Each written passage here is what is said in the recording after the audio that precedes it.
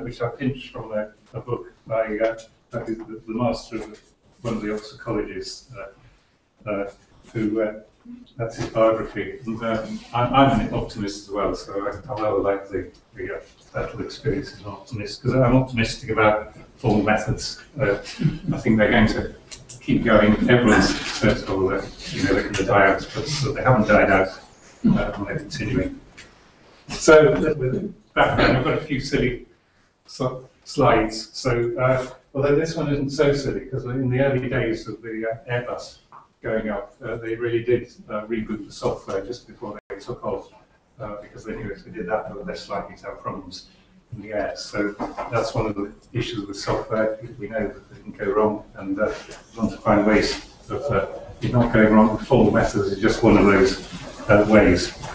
Yes, in fact, formal methods have been applied in the Airbus and other aircraft, so it's particularly obviously useful in safety and security systems, especially I guess in aircraft, because there a lot of systems the best thing is just to shut down and stop. But aircraft, that isn't the best thing to do. It's a rather dynamic system.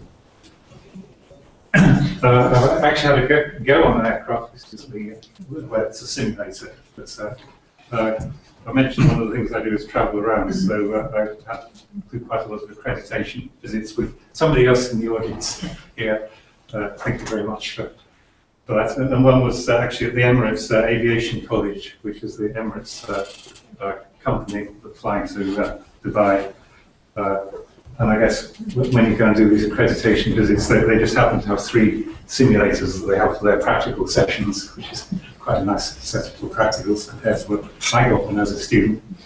So at least I was able to say, well, I need to go and test out the practical equipment to make sure it's all up to scratch.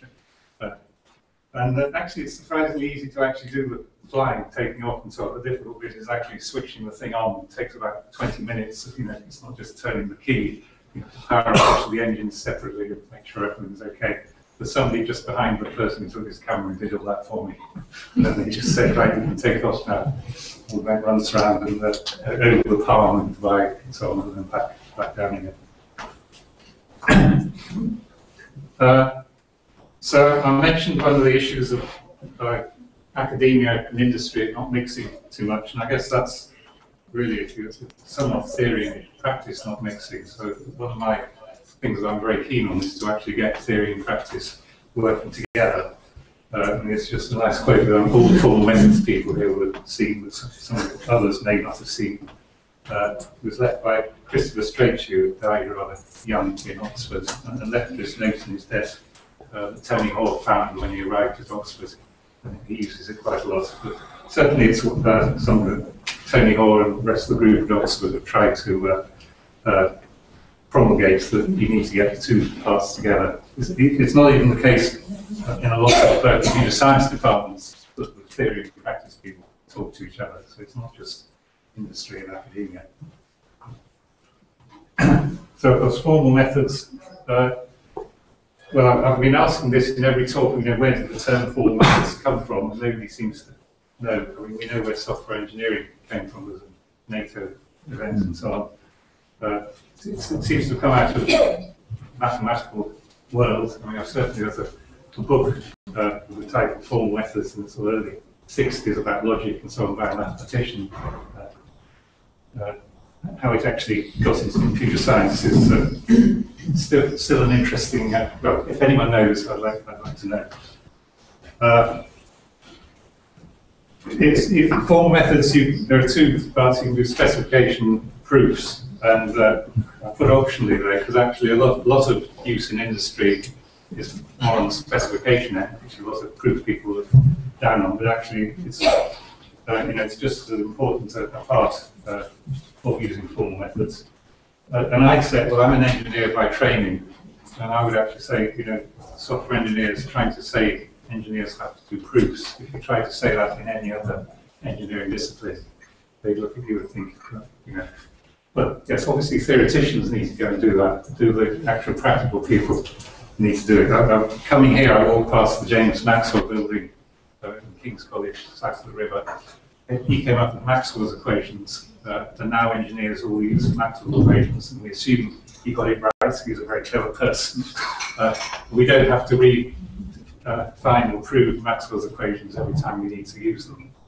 And I think for the future, if we're looking to developing software engineering, we really need to try and do the foundational proof work and so on, to try and make a much more calculational approach once we've done that. One thing I've organised for a long time on the web is formal methods information. So I've managed to be reasonably high up on the Google rankings when you type formal methods. And more recently, I've set it up as a wiki. So anyone here who wants to put anything about anything you're doing with formal methods or find out about it, you're very welcome to go to this wiki site. And the notation I've used mostly through my career is the Z notation. I mean, there's lots of different notations, and I guess Z is getting a bit long in the tooth now. Most people, if you're starting now, a lot of people are using B, event B, and so on. But I'll use Z as a case study, because actually the big project I'm going to talk about, it was based on Z. So Z is still being used for real projects in industry. It hasn't disappeared. You may not hear about it. And that's one of the issues, is that in industry you have to sign non-disclosure agreements and so on. But there's one other person in this room who I can't reveal, who was on the project and so on. So you're not allowed to always talk about these things. But anyway, looking at Z notation as I guess how it's developed as a community. If you want to get a formal method accepted, you've got to put quite a lot of effort into community building for that method. And certainly a lot of effort was put in on Z. I mean, more recently, I've actually looked at this in the context of sort of sociological view of how you develop a community. And when I was involved with it, I didn't realise that there were more theoretical ways of looking at it.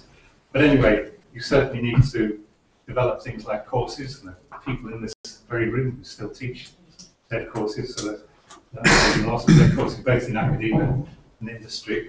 You certainly need textbooks. I mean, in Z we have a reasonable choice, but I think it's still, over the years, it's still only been, say, 15 Z textbooks.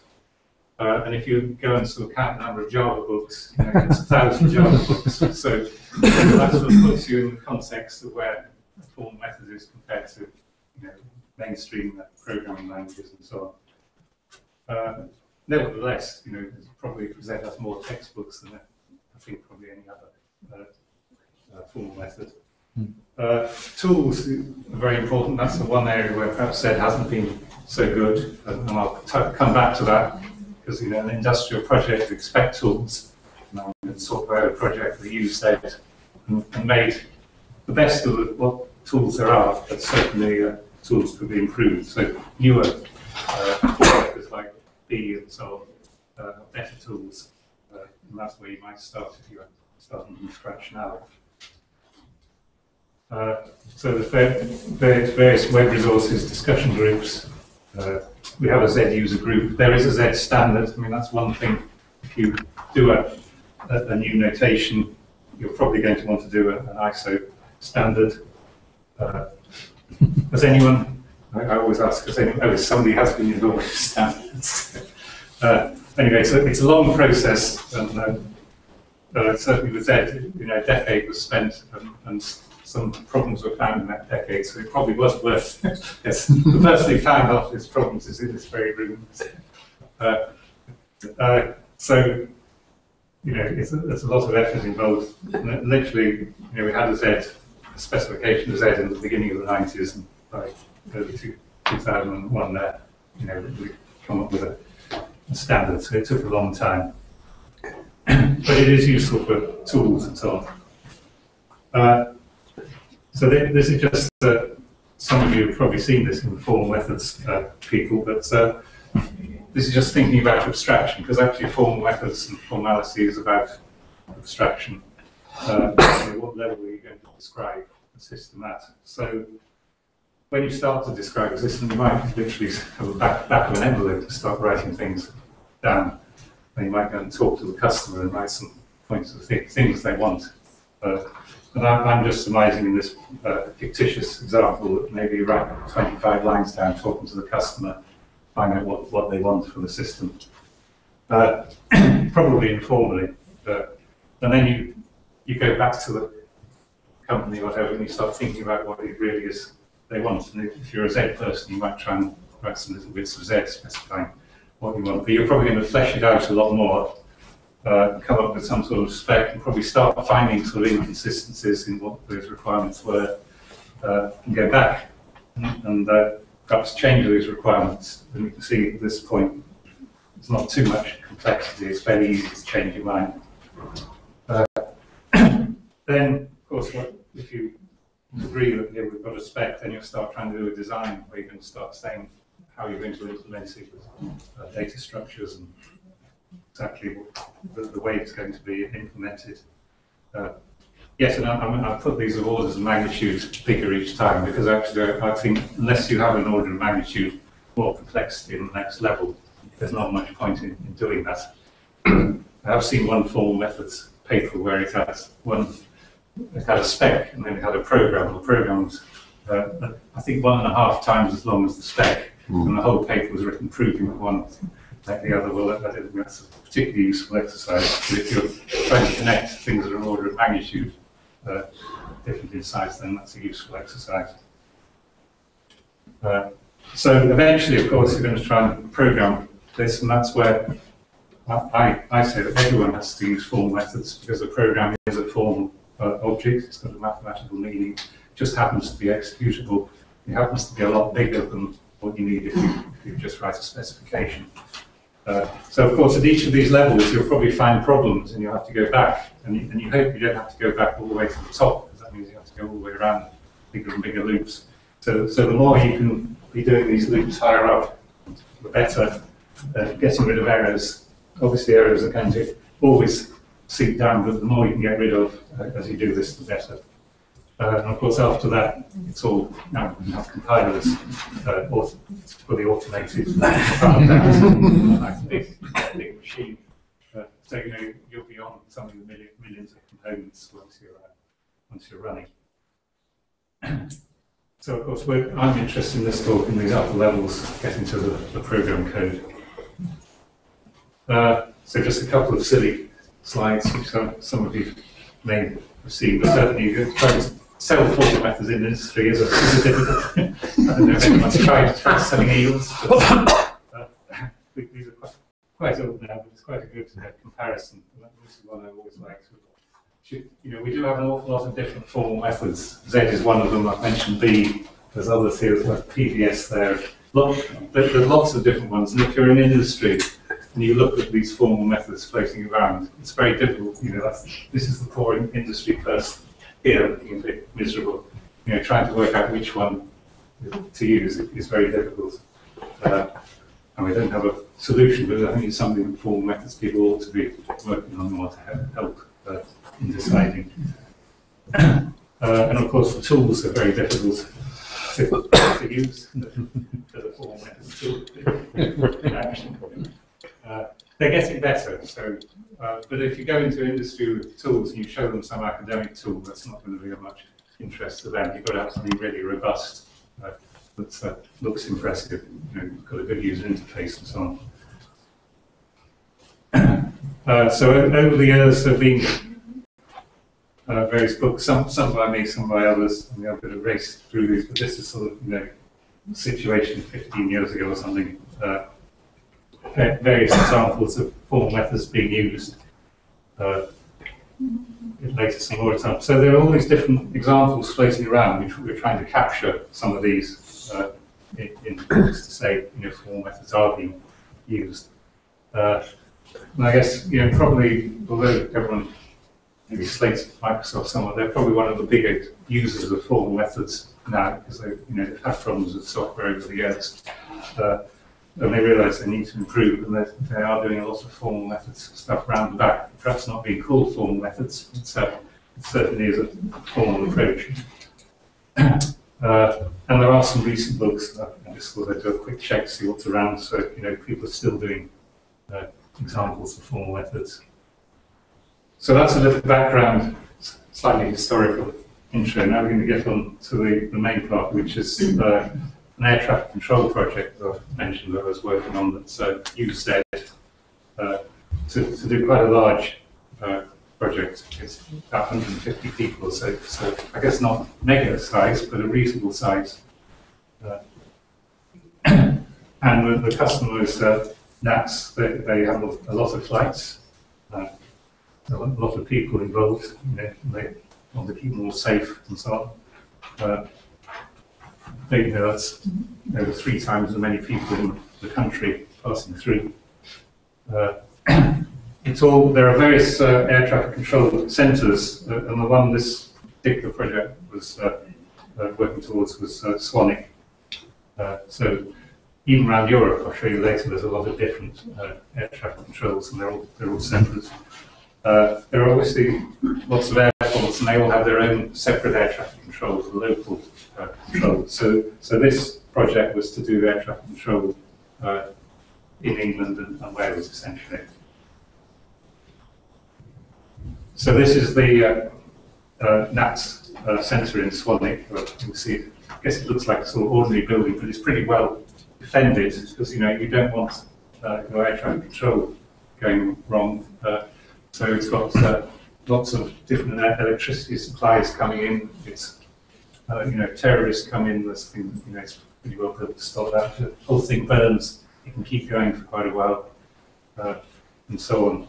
There's a room full of batteries. If all the electricity goes, they've never had to use those. But at the inside, I guess you can see it's just a lot of screens. And we're looking at there's a local screen. And actually, until this project, they were still using, you may be amazed to hear, real flight strips. And that's one flight strip. So this is just a test to see if there are any real air traffic controllers. Bar anyone on the project. Does anyone know which flight strip this is? I can tell you it's got Heathrow at the bottom there. Okay, good. Okay. JFK, presumably. JFK, yes, it is JFK. Yes. So I guess the clue is probably Conch. You may have heard of an aircraft called Conch. And Speedbird is a good. So this is actually the last flight, which I was quite interested in because it used to fly over our house twice a day, and the beams used to shake. Now it's a bit quieter. So they did actually give me a genuine quotes flight strip for the last flight of Conch, but an awful lot were printed for the last flight. But it was a genuine one printed for the last flight. Which bit said Heathrow? Yes, Echo Golf Lima Lima, the bottom right. Oh, obviously. They're different codes to the ones you use for your baggage. That's what's confusing me. Yeah, certainly. Stop you. Anyway, so this is air traffic control in Europe. So yes, you may wonder what's going on here. Well, the first time I gave this talk was in New Zealand. Slightly differently to us. But I kept it in. But for you, I'll tell you how. So you might make a bit more sense of the European airspace there. But you can see it's pretty complicated as well. Well, you can see over here, this is the air traffic control we were working on for London. You can see Scotland above, Shannon, that's Ireland. So hopefully you can start working out this for Portugal, etc.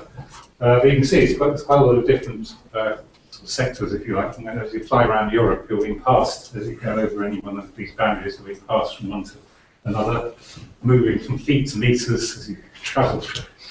That's one thing we had to spend a lot of time on with units, because that's quite an issue.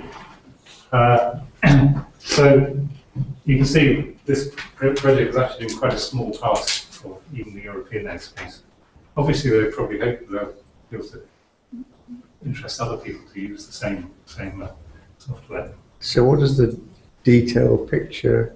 This one, that's just London. I mean, this is off Wikipedia, so they just had this in Paris. But they're not the same areas, are they? Well, it's this area here. So I see. It's a blow up of that. So this is the bit. There's Manchester, obviously. So it's blended up, so you can see a little bit of airport traffic control there. Yeah.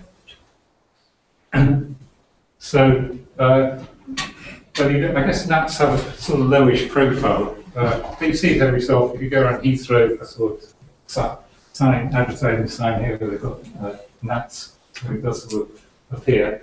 And you saw how complicated that was, and how you might think now we have the European Union, and so on, it all be unified. Well, they are talking about it. So there is this project called TISA that started in 2004, and it's due to finish in 2020. So where they might, well, the aim is to try and unify the European skies a bit more. We can see it's a very long-term project, and they're only about halfway through it. So I don't know what's going to happen at the end of that. So I mentioned that this is going to talk about some industrial work. When you work in industry, you have to sign non-disclosure agreements and you have to get things agreed. So the slides in the middle here are actually slides that have been agreed by the customer, originally prepared by Neil White, who was one of the engineers on the project. So just a quick overview of the project. Is called IFAX. Nobody can ever remember what IFAX stands for. One thing you find in industry is that when you arrive, there's so many different acronyms flying around, and everyone knows what the acronym is, but nobody actually knows what the acronym stands for. So it's just an interesting observation that I noticed when. So anyway, it tells you what IFAX is in a slide or two later. The main part of the talk is going to talk about Z, so there's a lot of specification that's written on this project. It was implemented in Spark. I'll talk just a little bit about that. And I guess the most interesting part, I think, is actually the fact that they were using the Z to do the testing. So that was the main idea of having the Z, not to do proofs, but actually have something you can test against. And normally when you do testing in industry, you write a program, but you don't really know what the program's meant to do. So you put the figure in the air and do a few tests you think are good. Whereas here, it was very formal, I guess, in the non-formal meaning, but a rigorous approach to actually deciding what tests you need to do by looking at the formal specification. And there was a little use of Mathematica as well, so I'll come on to it. So anyway, NATS well, it's really the air traffic control services provider. This is what the airspace looks like within that European map that we saw. So actually, it isn't just one big area that you can fly around. Basically, you have sort of almost like motorways, tubes that you're allowed to fly through in the air, and they've been allowed. Basically, the whole of airspace is actually military airspace to start with, and they generously allow civilian aircraft to fly, in various parts. But you have to follow the rules, and they can change at any time if there's an emergency. And you can all be switched back to being military airspace. The Queen flies anywhere, all round her becomes military airspace automatically. You navigate there, for instance. So things can change, but that's what it essentially looks like. Obviously, things are complicated around here, and this is all under London control. But once you're going out on one of these sort of highways, if you like, then that's part of this air traffic control system. And you see. Actually learning all the different parts of this, if you're an air traffic controller, you get to learn, these are all divided up into sectors, and you get to learn that particular sector and its geometry, and you know how to get planes in and out of that particular part. And what happens if you need to fly outside of those corridors? Well, I recommend not. No, but I mean, for example, there's a perfectly good airport at Newquay down in Cornwall. Well, this is all at certain levels, so if you lay down, things are a bit different. So we're dealing with high up, 22,000 feet up. Right. So yes, low down, you can get away with a lot more things than you can. Low down, you don't even need to tell anybody. If you're in the uncontrolled airspace, you just fly an aeroplane. Where the yellow crosses the green and blue, I assume that's at different heights. Is that there's some traffic lights in there. Is it like a flyover? No, I'm not absolutely sure. I mean, yes, you obviously do keep things separate. Whether they, sometimes there's more traffic one way and then you let the traffic the other way. I'm not absolutely sure because I'm not actually an air traffic controller. Okay. I think maybe some of the colours are. I think they've got names which are those colours in some cases. Yeah. Amber 1. Right, okay. Well, it does say Cotswold control Well, there's various. Some of these are yes, which is local control sensors and so on. So this is what an air traffic control team looked like. Actually, this is pre-installation of the new stuff. I'll explain the differences. So there's 3 people in this team. There's a planner. And you can think of air traffic a bit like the internet. So you've got all these planes flying around. And of course, on the internet, you get given packets, and you're trying to get rid of them as quickly as possible to somebody else. That's how the internet works, essentially. So the planner takes some of these planes in, and then also deals with getting rid of them again onto the next person. And you can now have up to about 6 or 7 planes being dealt with by this team. So you have to be very good at sort of video game 3D, being able to understand where 6 different things are flying around, if they're going to hit each other, etc. So that's what the tactical control will be doing. Once you've been given a plane to deal with, they know we've got to get it out again. How are we going to get it out? What route are we going to ask them to do? That's what the controller does. And well, in the old system, you had a assistant doing flight strips. So of course, I told you, flight strips is one thing that's been made for electronic. So I guess this is where unions get involved. You know, what's this person going to do? So obviously there was all that side of things to deal with. But actually, the air traffic controllers really like the system because it gives them a lot of extra information, as well as getting rid of the flight strips. It gives, and as well as, in addition to the sort of standard information they previously got, there's a lot of other information that they're now given that helps them make decisions. So, okay, it's interim future area control tool support. So, presumably at some point interim will disappear. So, as I said, it's replacing these flight strips is one thing, which is a relatively small thing to do. But the more interesting part is coming up with these trajectory tools. And there are various different ones. I'm going to show you one example, just to give you a flavour. But they basically, previously, they literally had to hold everything in their head and look at this 2D map of what's going on in 3D. Whereas these trajectory tools give them extra information, lets them look ahead more. I mean, I think you could only look ahead about 5 minutes previously, and this lets you look ahead 15, 20 minutes. So it gives you, a lot more control about, I guess, these planes, something might be happening, you're going to do something about it. So it's not an air traffic control system, in that this system doesn't tell the planes what to do. This is just something to aid the air traffic controllers. They look at it and make the decisions and then tell the pilots. I mean, of course, this whole thing could be totally automated and you can just send messages to planes saying, do this, get new pilots. Most of you probably wouldn't want to fly on planes like that, so it's not acceptable. So this is one example of one of these tools. So this is a separation monitor, and I suppose you can see you've got time to interaction here between 0 and 15 minutes. So this is looking at pairs of planes and what might happen to them in the future. So this basically, up here we've got separation. So this line's 5 nautical miles, and that's the separation you normally want to keep between planes. So if you want to think of this as a video game, essentially you're trying to keep all planes above that 5. So you've got 2 here in bed, obviously you need to do something about it.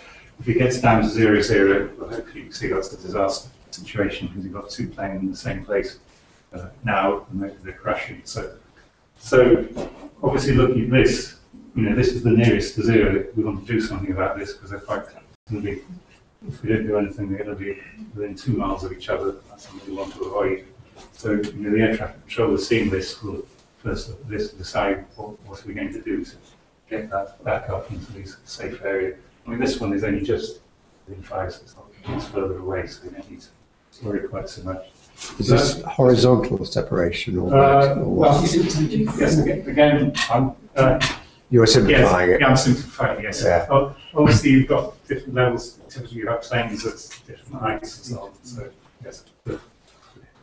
but I think hopefully it gives an idea of the sort of thing they've got, which previously, you can't calculate that sort of map in your head. You might just about be able to think of something very close to here, but anything further out. So that means they can actually start dealing with things much earlier on, which means actually you can take avoiding action without changing the planes too much. You can save fuel. So one of the big things about this is it actually saves money. You need less fuel because you have less panic situations because you've done things a lot earlier on. So looking at the Z part, people can put their binoculars on that. So the IFAC spec was, the functional spec was done in Z. So and there's thousands of pages of Z, so it's a pretty big Z spec. I mean, obviously there's some structure to that, but actually the biggest part of the system was, over 1,000 pages. So that's a significant size Z spec. Some of the algorithms were specified with maths, so where you just want to do differential equations and so on, some of those calculations of paths and planes and so on, doesn't make sense to use Z, just use normal maths for that part of it. For the human-machine interface, typically you're sort of, if you're in one state, you do something, you want to go to another state, well, they were just specified as tables, which is fairly, they're literally, when they're implemented, they go into arrays in Ada, so it's fairly simple. And of course, there's a lot of English, so actually the Z spec, just like we always recommend with Z, at least half of it was English in amongst that 1,000 whatever pages. So it was quite, there were obviously guidelines to follow, and they certainly followed the normal Z guidelines, having a good amount of English, which was actually liked by the customer. Some of the customers could read the Z, some couldn't. So the idea was you could actually read this document, and even if you couldn't understand the Z, you could still read the English part. So yes, this is where you can get. So that's a typical visual Z. That's probably one of the large. I mean, most of the schemes are probably a bit smaller than that. Some are larger. I mean, no scheme was more than a page. So normally you wanted, say, a quarter of a page maximum sort of guideline. But anyway, you can see a bit of English there describing things in standard Z style with various predicates and so on down there. So, one big issue in industry is training. So, and they realise actually that reading Z is a lot easier than writing Z. It's a bit like reading a novel and writing a novel. Hopefully, most of you can read one, but you might think twice about writing one. So most of the people on this project only needed to be able to read Z, because actually the spec team was relatively small to write Z. There were a lot of testers and programmers and so on who needed to look at the spec, understand it, and do whatever they needed to do. So you can see that they have a 3-day course. They say towards the after a week, probably optimistic, but then these are good software engineers. So certainly the people, they have contractors as well as their own staff, and the people doing the Z part were good software engineers. So they trained up 75 people to read Z. Fortunately, I was one of the people who already used Z, so I had to do some of the training as a result. But interestingly, they also, some of the air traffic control people, domain experts, people from the customers team and so on, they all learn Z. Well, some of them also learn Z. So because NAPS was very much involved with the project as well as the culture and practice. So there is a Z writer, of course, as well. These two courses are things that Praxis, or Ultron Praxis now, do anyway. You can go and have a Z course there. So they're using it on the project to train people for this project. Most of the people who are already at Praxis, lots of them know Z anyway, and they've used it for a long time. So they have another 3-day course which you might do in addition, and they say 3 months. As an academic, I might double these numbers and say 6 months. But certainly you're doing after a few months you're doing it. But you can see 3 months is an awfully long time in industry to get up to. So, most industry is still happy if you can do something after a week, but if you say it's going to take 3 months, that's one of the problems with formal methods. They say, well, it's too long, we haven't got time to do that. In this case, they're able to do it because the company practices one of the leading formal methods companies already. They've got people trained up so they don't have that 3 months problem. Because if you're starting from scratch, that's a really, really big issue. Excuse me, can you tell me what you mean by fluency in Z? In other words, how much of Z are we talking that's about? why I say 3 months, I'd say 6 months. So yes, it depends what you mean by fluency. So I don't think there's an absolute definition of fluency. Sure, if it's just sets and partial functions, for example, then. Oops. Yeah. They learned a reasonable amount of Z. No, I don't. Yes, maybe they didn't let bags or something. Sure. But no, this is learning Z. So yes, not a restrictive form of Z. I think the main, if you use anything like Z, it's like writing English. The first time you write an essay, you look back at it a month or two later, and that's rubbish because you improve. Well, it's just the same when you learn Z. The first things you write aren't wonderful, but then you get better at it. So it's no worse than learning a natural language. Perhaps better. Well, I was going to compare it with learning some other programming language. Okay, yes, but you don't become fluent in C++ in 3 months, surely. Okay. Well, that's why I say 6 months. Depends what you mean. I don't know. Typically when you read the job adverts. They mean we can charge a customer for this person. Yeah. That's an industry definition of fluent.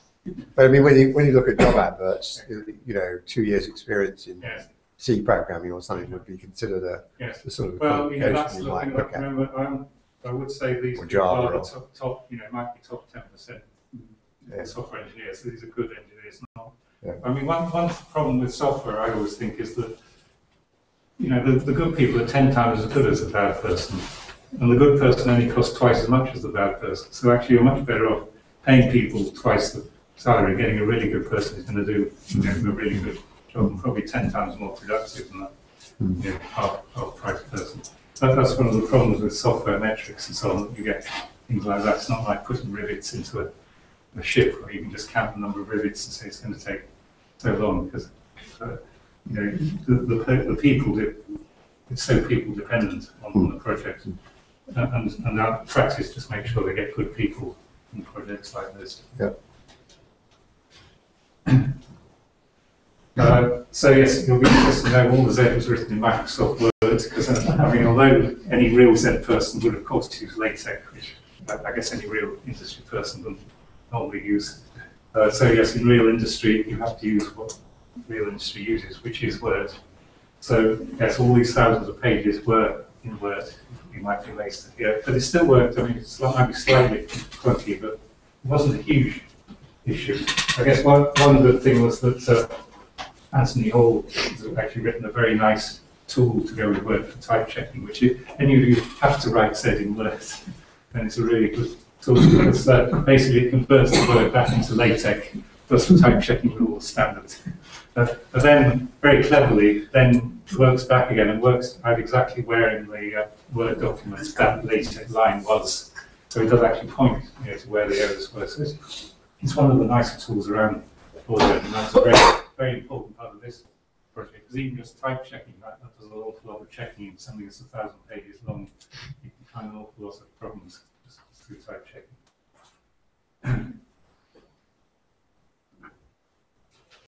So these are advantages and disadvantages of written by a real industry person rather than me. So, as I said, this is by one of the real engineers. So they certainly like the fact that you can put the English and the Z together in documents. That works very well. Because lots of these other formal methods, you have sort of separate bits, mathematics and English, and trying to relate the two can be difficult.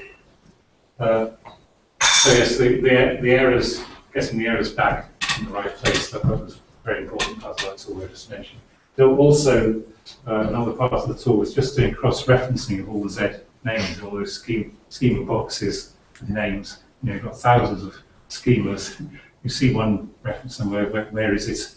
So literally, you can press the thing and it will go to the right place in the document and time, whichever it is. As well as producing a normal index so that you can look at them on paper as well. So yes, okay, disadvantages, yes, so large Word documents are a pain, but still possible. So they can be, when you have a 1,000-page document, as I mentioned, it can be a bit slow, but not unbearably slow. So it might take a few minutes to do your type checking, but it's not sort of hours. So it's sort of a cup of coffee rather than a lunch, and a good lunch. Not a French lunch. Yeah. Another issue is branches, so on a real project like this, you've got different people working on different versions of the software, the spec and so on. So the spec people are coming up with some new things, and they've got different, maybe some bits are going to be included and other bits not at different stages. And then eventually, of course, well, you've got the programmers and the testers working on slightly different versions. But eventually you want it all to come back together again. So that actual merging part can be, well, they did have things in Word that helps you do it, but it's still not perfect. I guess one issue they had also, obviously there's that Open Office versus Microsoft Office, and they were actually interested in using both because sometimes one was better than the other. So it's just a practical issue. So I mentioned state machines. So actually, the spec for this, although you could write this in Z or anything else, it just really wasn't worth it because essentially, if you're in one state and these states might be fed schemas, then you're going to move to another state, another fed schema, whatever. So when you press a button, something's going to happen. So literally, you can use a matrix or a thing like this to actually say this is what's going to happen. And that just maps straight onto an array in Ada, for instance. So training for that, well, hopefully even you can sort of see. I've just given you the training, okay? So you're now all experts in that. So there weren't even any tools. You could imagine having somebody that automatically took one of those and made the Ada array for you. So the Spark. Well, Spark Ada, which I was less involved with, I was involved on the Z team. But Spark Ada, if you don't know, it's an annotated subset of Ada, which is the safe bit of Ada. So Ada with all the difficult bits, taking out the bits that have semantic problems. That means it does have things like various tools for doing proofs and so on. Which weren't used on this project, so I'm not going to concentrate on that. So actually, although Spark Ada was used on this project because the practices know it well, and they've got people trained up to program in it, they didn't use any of the proof tools with it. So it's just done by programmers looking at the Z spec. They've all been trained to read Z and then programming. And actually, if a programmer knows what they're meant to do, they're pretty good at doing that. Normally, the problem in the industry is programmers given a bit of English and a few diagrams until we go off and program something. I think that's right. But it can be like that anyway. But here they did actually have a formal definition of what was needed, and provided they could read that formal definition, actually that transition is, obviously you can introduce errors, but not a lot of errors were introduced. So you probably can't see this much, but you can add things like assertions to say this is what we want for this stage. And so in your annotated, these are the red bits of annotations. And on smaller projects where it's more feasible, they do proofs as practice. But as I said, it's a big project. It's just not feasible on this, not cost effective. The assertion there, is it just a comment or is it actually basically it's meant to be a comment so that a normal Ada compiler doesn't know that. Assertions will ignore it as a comment. But there's a tool that reads Yes, that. there's a tool that will look for this hash, comment hash, and then use those. So it's a sort of slight trick. Yeah. Just means that it's all backwards compatible with other non-proof tool. So, well, slightly fewer people were trained to do Spark, because only people doing the implementation needed to know about Spark. And I was, as I said, I wasn't on the implementation, so I've never been on a Spark training course, obviously. It looks a little bit. And most of the people doing this were contractors. I mean, actually, this project was bigger than the company, so there were a lot of contractors involved, but also a lot of people from the company. People might have, so they have quite diverse programming background, because I guess if you get a contractor, a lot of them won't have done Ada, they might have just done Java, as I mentioned, whatever it is. I mean, to an academic, it's all the same, it's all just imperative programming, just with a slightly different syntax. If you're a good software engineer, if you've learned one, it's just a slightly different dialect. So the coders had to be Z readers, because that was the spec, that's what they're meant to be coding. So they've all been on the Z reading course. And they say that you were saying it takes a while to learn to code. They're saying they learn quickly, but these would be people who would already be very good programmers, would be learning Spark Ada as just another syntax. But if you want to do proofs, well, they say 2 months. So I would double this for 4 months perhaps, but they won't do that anyway. So there is a tool set, which I'm not going to really talk about because it wasn't used on the project. But perhaps the most interesting part of the project, I think, was they were using formal methods, and the real use of that Z spec, as well as doing the coding, was actually to do the testing. So the test team was even bigger than the programming. It was the biggest team in the whole lot. Spec team was quite small comparatively. So the testing team were busy producing a lot of documents like this, which again you can't read much, but essentially looking at the Z spec, partitioning it up. I mean, there's fairly standard ways of partitioning. So if you have to do this or do that, then you want to test this or that. So there's sort of standards that were produced for the project to say how you should do this partitioning. Some of it was used engineering judgment. There are quite a lot of standard rules to follow. So you come up with various test conditions. So these are sort of Z-style predicates here, saying what we're going to test. And then you might end up with things being true or false. So you have sorts of dots, depending on what you're expecting to happen for that case, or nothing. It's arbitrary. But how are these produced from the Z? Manually. So manually, yes, by reading the Z. There's a huge team of people reading the Z and producing this document. There's no tool at all. That seems strange. Well, it'd be nice. I suppose it'd be nice to have a sort of first pass that took Z and did some partitioning, but there is no such Z tool as far as I know, unless anyone has produced one. But it would certainly be a useful Z tool. You're presumably arguing that it's feasible to do that. Well, it's not. You're not going to be able to do it all. You're still always going to need an engineer to do the difficult bits. But certainly, you could do a first pass and say, "Okay, I've done this. All the sort of relatively easy parts." You need. It's going to be heuristics. So there's always going to be another heuristic you could add to say you could do this automatically here. Like proofs, you can automate a lot of proofs, but there's always going to be a little bit you can't do. I seem to remember a long time ago now that there was a long discussion about the fact that it wasn't possible to test every part in a program because the combinatorial explosion was just too big. Equivalence classes. So you say, right, if something's here, we can on one test to do this, and we're going to assume that that means that that part of it is being tested. So that thinking was all in it. Yeah, yes. I see. Well, there's just one example of where I mean, if you did just take the brute force program approach to doing this, well, he says this would end up with 1,000 things you might want to go through and test, which they're not going to really want to do it in reality. But if you have a good engineer working on it, working out orders to do things in, what makes sense, what doesn't make sense, then you can get it down to quite a reasonable size of test scripts. So obviously, a lot of testing you sort of do, you do this test, then you work out, well, then we can do this test immediately.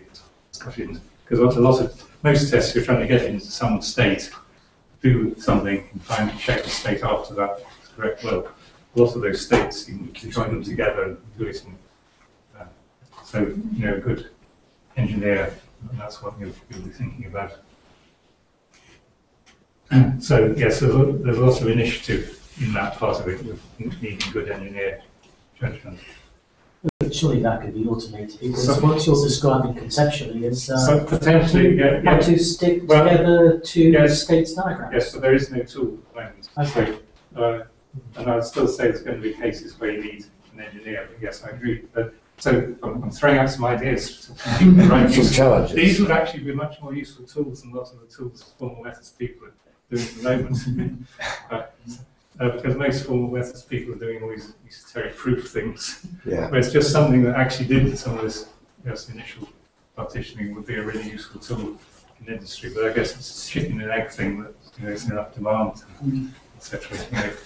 Like if you go to your bank manager and ask for £100,000 to develop one of these tools, you might have trouble convincing them of the market, etc.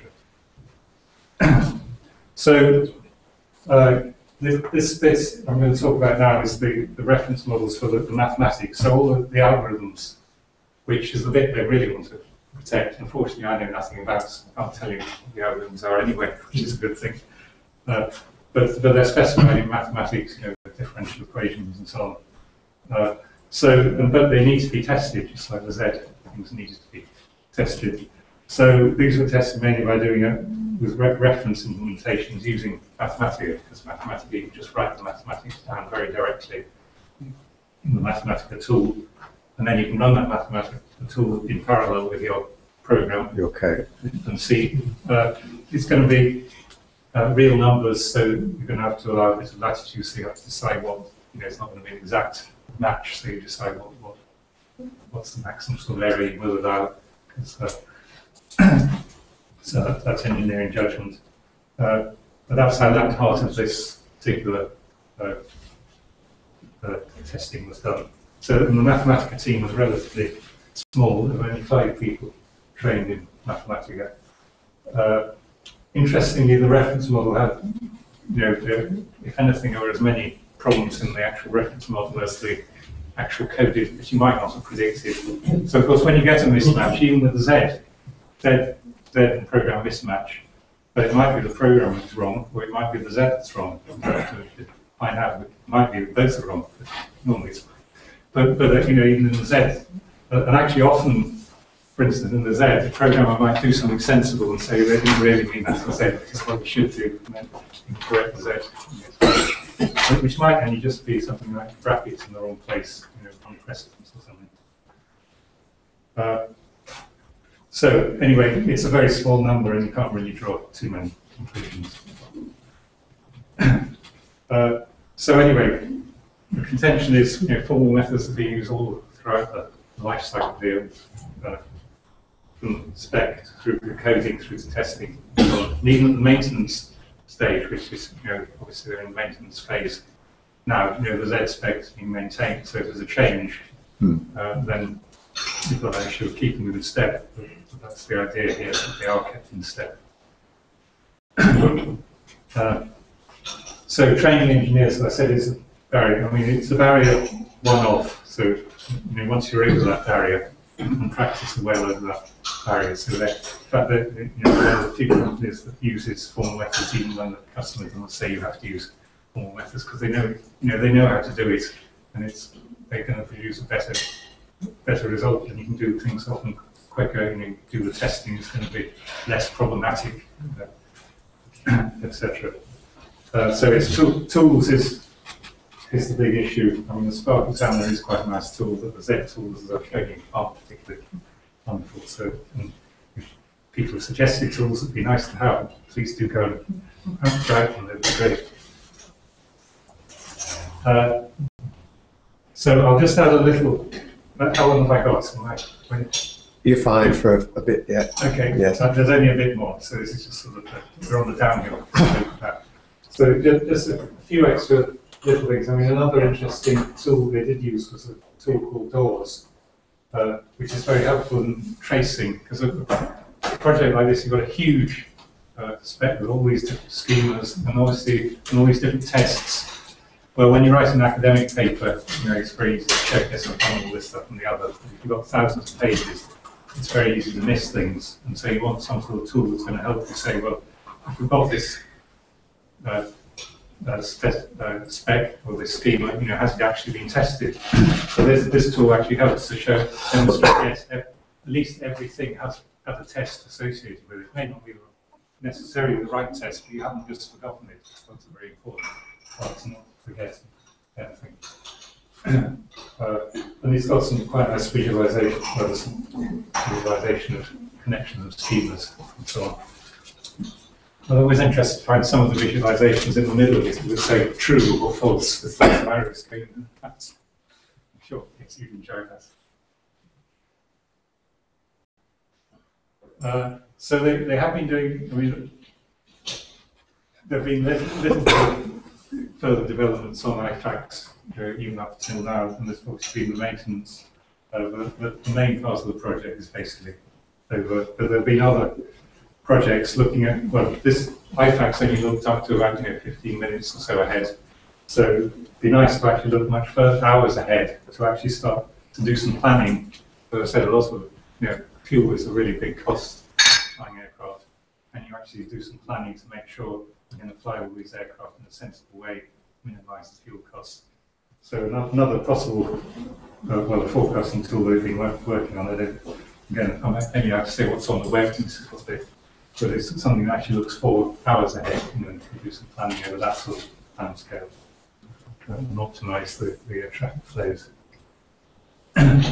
So just a little bit of reflection. So this is a quote I like because it's the first quote about email. Yes. Actually, that's the reason why French can't use the word email. They have to use courier because email actually means an enamel in French. So still talking about sending an enamel. But anyway, this says that you can, if you do things in using things like marble, enamel, and all these difficult things, then you actually get a better result. And I would contend that formal methods may not be particularly easy, but they're going to come up with a better result than using just a bit of stuff. Plastic and whatever it is that makes people do. And this is just a little joke at the end. You should always be a bit careful with people selling Zs. I've seen that. You've seen this. That's all the methods people have seen this. Anyway, I was walking down Foxton Street and I looked in the window of one of the shops and it said Preparation Zs. And I thought, well, Zs on Oxford Street are very good. See what it's all about. Anyway, so I went to buy this thing called Preparation Z. It must be good. But then I sort of started reading the small print, so it had all these things that you had to worry about when you're going to use the Z stuff. So in particular, it said that this Z was being sold as a novelty item. So yes, you should always be a bit careful. Obviously, if you start using things like formal methods, you can't expect it to do everything for you. It's something you're going to commit to, put some effort in, and you'll get some results in return if you put the effort in. Anyway, thank you very much.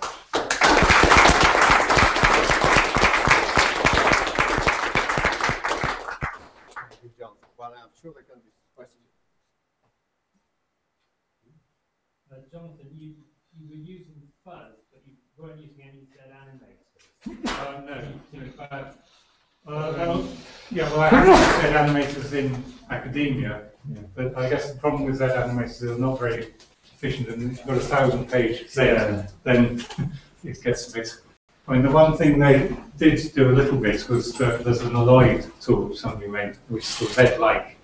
So, and it's very nice, quick coding with alloy. So there was a little bit of sort of trying things out with alloy. Okay, this is a bit of Z. We just want to check it all works as we'd expect. So if you code it up in alloy, then you can very quickly see it was doing something sensible. You didn't try Zans or Jazz? No. Well, I don't know what the state of Zans is now. I mean, it's always a bit dodgy. Yeah. It sort of stopped being developed. Yeah, well, exactly. It's an academic toy. It's a novelty item. Yeah. So, I mean, it's a useful novelty item for teaching. I've used it for teaching, but in industry, I wouldn't say so that's one thing, as I said, in industry can be a bit confusing. You think, well, there's all these different tools, which are the ones I want? And actually, to be honest, I think I would say don't use Z-ANS in industry because it is too much of a novelty.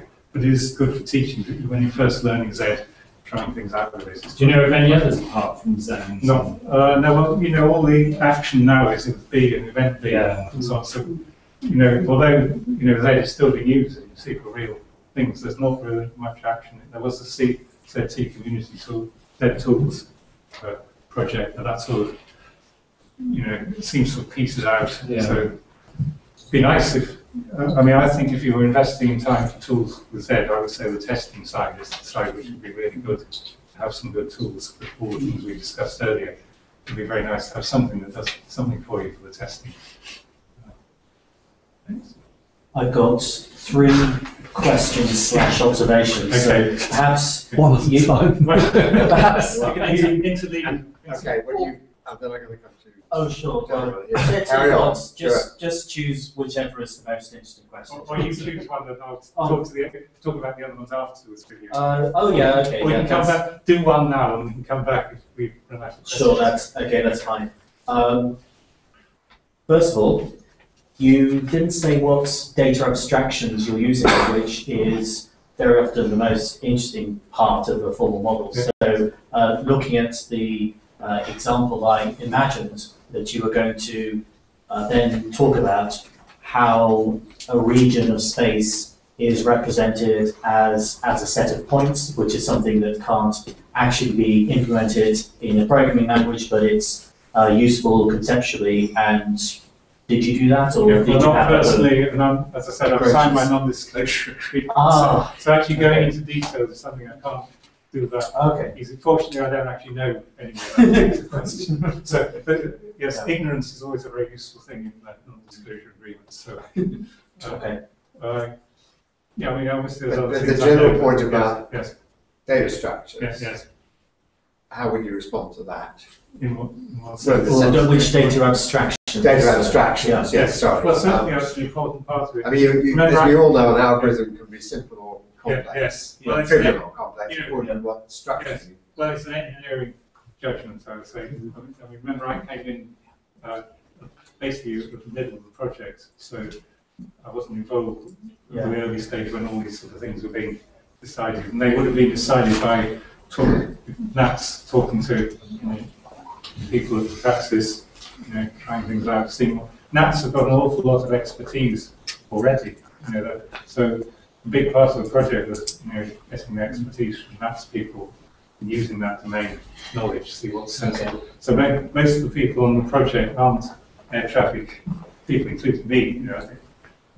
So it was very important to have the Nats people who really knew about what air traffic control was. Obviously, they might get bogged down with detailed things, and hopefully, formal methods people could be a bit more look at it in a more abstract way. And the way I would imagine it would have happened is that they would have a discussion. Practice people would come up with some abstraction, go back and discuss it with the other discussion at that level. Hopefully at that nice high level that I showed you in that thing, so you're doing it all at 25, a few hundred lines level before you actually then, okay, we've got something that's worthwhile, and we'll go on. But yes, I wasn't involved with that at that stage. So do you want to do your other points? Yes.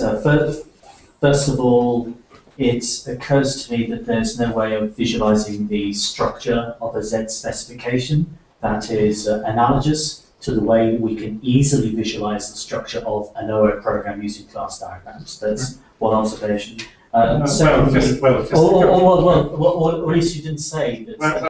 Perhaps there is. I meant there was one line bullet point saying there was a visualization tool. Oh, right. So, which I didn't dwell on. Oh, I see. Right. But yes, no, there were huge plots of basically schemas and how it was all connected together, which I would say it wasn't particularly useful, but it was interesting and perhaps sometimes useful, but it wasn't a big part of the project, so that's why I didn't. But no, there are visualization tools do that. There's the one where I mentioned that had true or false stuck in the Yeah. middle of it with all these other schemes. Oh, I see. When you saw the whole Yeah. thing depending on false, you know. I hope that wasn't an important part. And, okay, I think maybe the other question afterwards, because there will surely be others. Yeah, go ahead. It must be some. A very quick question first, and then we'll say something. Have they got rid of the pipe strips now?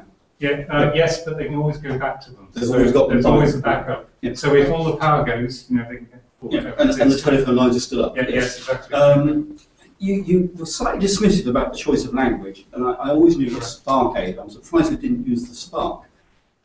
Is it, first of all, why didn't they go to regular ADA if they weren't using the Spark? And have you got any feelings about which languages are more appropriate? And also, at the specification level, you talked to us about Z, but you mentioned others. Given a free choice, what would you go for? Well, the reason why Spark and Z were chosen here are because they're basically the house styles of practice. They've already got a lot of people trained up in Z. And so that meant that that issue of training up engineers within the company anyway was not an issue. That's normally the reason you give for not using ADA. Well, because in the case of practice, no, in the case of practice, it's the opposite. and they don't use, well, I suppose they would, if they were told by the customer you must use ADA and not Spark ADA, they might. But you know, they stick to Spark ADA because that's what they know that's. Yeah, okay. So. And at the specification level, would you go for Z because there are more tools? Well, on this project, you know, it's a big project, so I think Z, well, despite the tools, you know, if you use something like B, I'm not convinced scales up quite so well. Okay. So they've got better tools. So actually, the scaling, Z does scale to be like thousands of pages, even without the decent tools. Is a real demonstration that you can use Z successfully scale up. Thank you. David, now from you. I just wondered how close we are to eliminating the program and being able to compile specification. No, not close. No, A long way away, I think. And in fact, it's theoretically impossible, so it's not even worth trying. So, can you elaborate that? well, if you have Prove it's impossible. well, it's my job.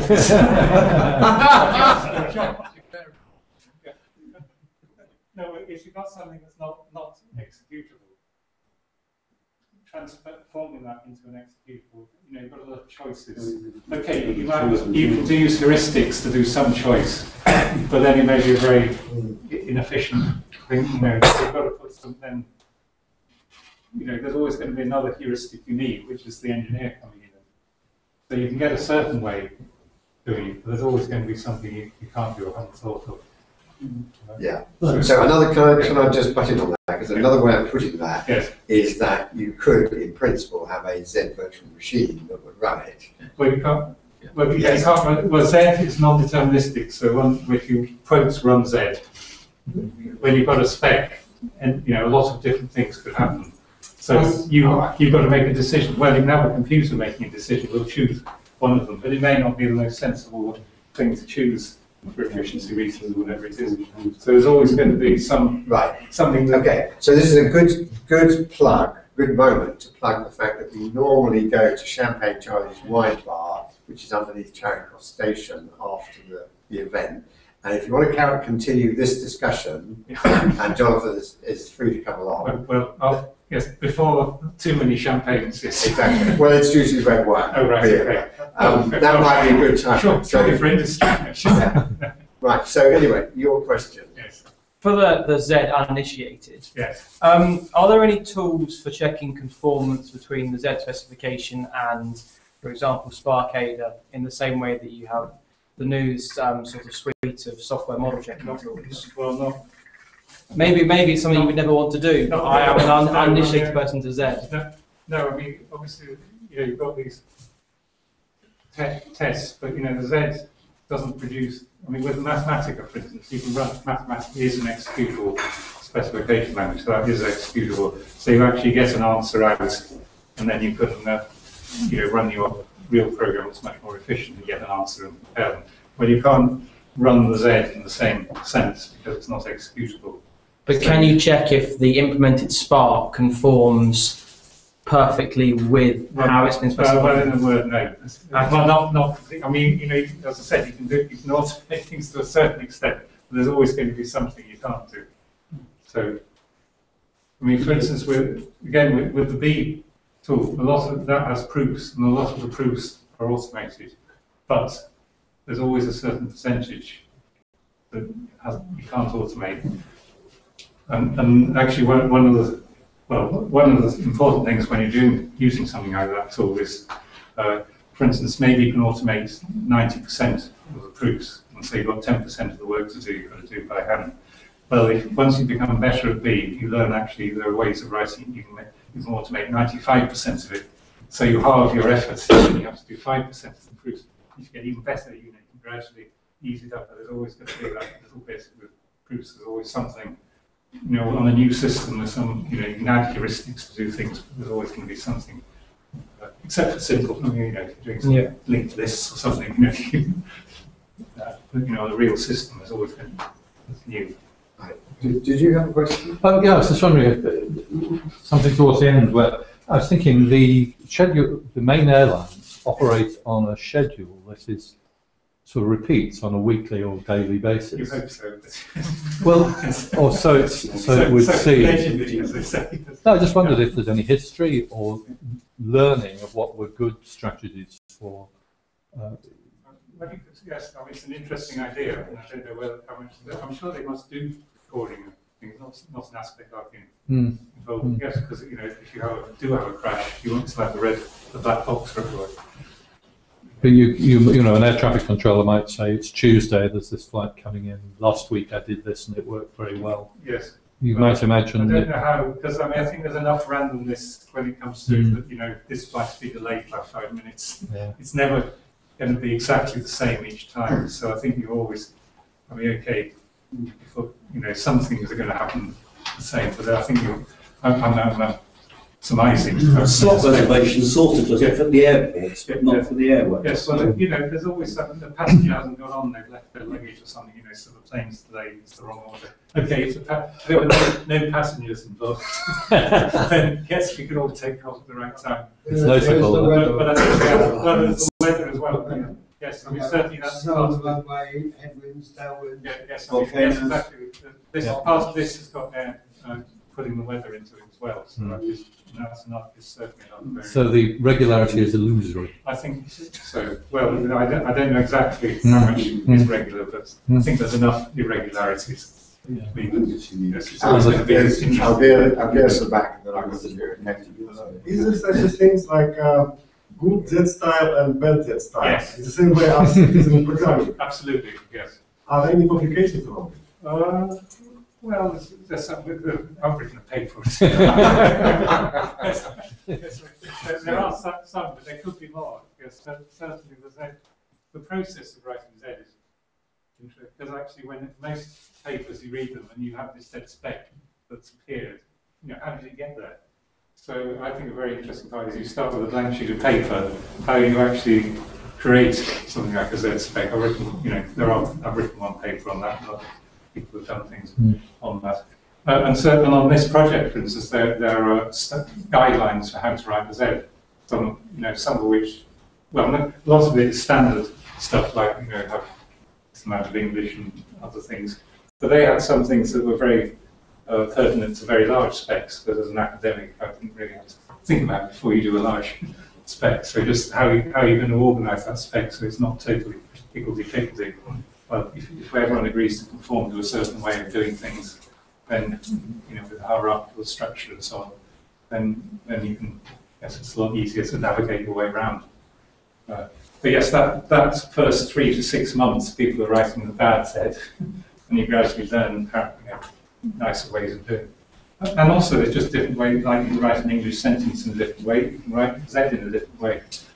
Some people love quantifiers. I'm not so keen on quantifiers, and you can, there's lots of Z operators that you can use instead of quantifiers, which looks a bit more like for functional programming or something. So, but a lot of magicians may prefer quantifiers. It's a stylistic thing. I mean, we saw a few quantifiers there. There were quite a lot of quantifiers. There were, yeah. Question down here. Just a quick question.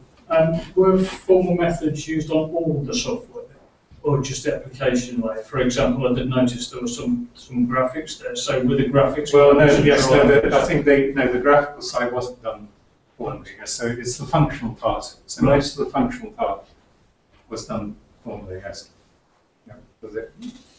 Yes, the interface wasn't. Which was, I presume, there was no OS in the system. Well, there is an OS, I probably. Sorry, it's not Windows. That's yes, Thank heaven. Yes, exactly. So that's as much as I'll say. right. Yes. All right, last question. Was it just plain said, or was it objects? No, it's plain said. Yes. So, yes. Okay, I'm going to reserve give myself the last question, Okay. which is, what was the customer reaction at the end of the project? Did the customer feel convinced that formal methods had actually helped to get a better product? Yes. Or Well, I wasn't there at the end. I was a bit contractor, so don't cop out. Give me no, at least a I'm clue. just, yes, I can give a clue. I'm just saying I wasn't there. But essentially, I think the customer was very keen. All these new projects they're doing, so they're continuing and wanting to use. So yes, that certainly realised this is a good thing to do, and they're follow-on projects and they're continuing. So and that's people have learned Z, so they know Z now. And with a new project, they can use those people, etc. So yes, from that point of view, that's they definitely haven't said go away. We never want to done ourselves again. Okay, now you know why I asked that, because I was around with the IBM Pix product. Right. Oh yes, okay, fair enough. Not that I was No. didn't actually work on that bit, but I was. Well, that's very well aware another of it. interesting case. And no, I'll just give you that alternative experience. Yes, well, was that interesting. having learned how to use formal methods, the conclusion in that project was we now understand how to design better. And now that we can design better, we don't actually need them to do it. Well, in a sense, I think it's like learning Latin. I had to do Latin. I can't remember a thing about actually about Latin and Greek. But on the other hand, it means that I've got a sort of idea of grammar and things in the back. And doing formal methods as a computer scientist thing is very important, because then you go into industry, you may not write down the preconditions and post-conditions formally, but you've got that sort of mindset in your head, so you can think about things in a different way than you would have with a more rigorous approach. So, which is the bit yes. Yeah. So I think all software engineers should have a formal methods grounding, even if they don't. Even if a lot of the projects they never use formal methods, or even if they never use formal methods, I think it's good. If they never do a proof. Yeah, yes. Well, I think they should have done a proof at university, but yes, not. Right. So a quick reminder, can you please sign the attendance sheet if you haven't already done so? For those of you who'd like to go to the wine bar afterwards, you simply go along the Strand, turn down Villiers Street on the left, and a little way down there you'll find a turning to the right under the arches, and it's just the door. It's just there. I hope you can help us with this for a little while. Yes. And there'll be a group of people wandering that direction, so just follow us if you don't know where to go. And a big thank you to Jonathan for coming on.